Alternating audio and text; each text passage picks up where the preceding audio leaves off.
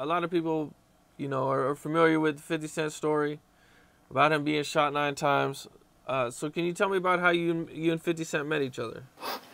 I met 50 through the same person I told you just gave me my name, J.U. I met him through Ja. Me and Ja used to go to Redirection together. And after a while, you know, me and Ja both was locked up. I bumped back into Ja in jail. When I came home from jail, me and Ja got back together. We saw each other again, exchanged numbers, and we started messing with each other, like hanging out with each other. I'd go hang on his block, you know what I'm saying? He'd come to my hood.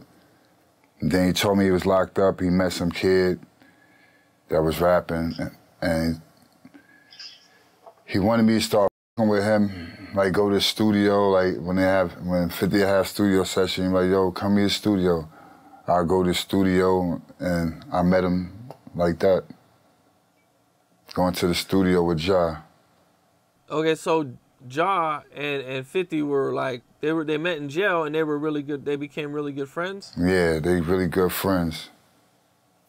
Okay. So at one point I believe you mentioned that Ja passed away. Yeah, Ja passed away. Ja had passed away. He got killed. God rest in peace, Ja. You know what I'm saying? He got killed in the hood. And I was on my way down there actually the day he got killed to see him. This is the dude who gave you your name. So, I mean, it's pretty significant. You guys must have been pretty close. You know, how did that affect you when you found out? That shit fucked me up when I got down there. Like, I couldn't. That shit was like crazy. Ja was a good dude. That shit just fucked my head up. Ja is the dude who introduces you to 50. You know what I'm saying? And, you know, what was 50 like back then when you first met him? Was he like, you know what I'm saying, still wild, dude? Or was he like trying to calm down and, you know what I'm saying, kind of go straight at the time? I don't know what wild. I don't remember no wild. I don't know what wild. I don't know what you mean by wild. I don't know no wild. Okay. Well, you know, one of his most famous issues was with Ja Rule and him. You know what I'm saying? That's, you know, well documented. You know, I think everybody's kind of talked about it. You know, do you actually know what the origins of their, you know what I'm saying, or how their beef actually started or anything? I believe they beef started over something that really didn't have nothing to do with 50. Like, that's what. Okay, there's 2 sides of the story. You know, 50 says it happened because he was friends with the guy who snatched Ja Rule's chain. Exactly. And Ja Rule says that 50 Cent just took that opportunity as a way to kind of like, you know what I'm saying, get his career started. Nah, it's the first one you said, the chain part. Okay. Were you around when Ja Rule and 50 Cent were cool? I don't remember. I don't recall all that. I don't recall all that. Okay. And 50 Cent just as Ja Rule on Your Life's on the Line. You know, what was all that like during that time when, you know what I'm saying, they're kind of like dissing each other? I believe there's some interviews where Ja Rule's even kind of taking some shots at 50. 50's kind of taking some shots at Ja Rule. You asked me, did this happen or? No, I'm just asking you what it was like during that time. What was it like during that time? Like, it was regular to, like, I don't want, like, it wasn't nothing different to me, it was regular. Everything was regular. Were you there when 50 and Ja fought? I wasn't there, but if you talking about when he punched him in his, gave him a black eye, that was in Atlanta, I wasn't there. Okay, so eventually you do get locked up. Can you talk about that a little bit more?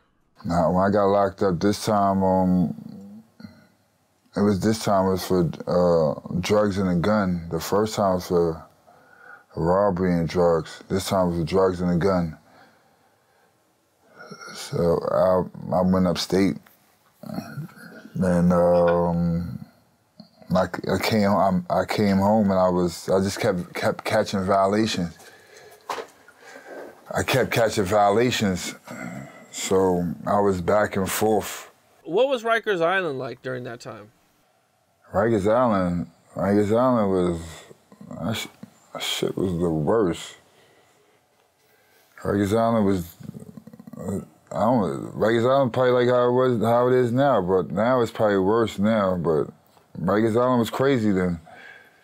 Okay. Was there like a lot of, gangs or, what I'm saying, in the jails and everything at the time? I'm not sure about what year this is, but. Nah, it wasn't too many gangs. The only gangs, I guess it was the Lion Kings, the Yetas, and then I think 96, 95 was when the Bloods came, and the Bloods started forming. So I went upstate 92. There wasn't no gangs when I first went there because I was young. It was either you're Muslim, guard body, or you have to fend for your own. That's the only gangs, but that's it. Okay. So now you mentioned getting a lot of violations. Yeah, I kept getting violated on parole. Like curfew, smoking weed, like dumb shit.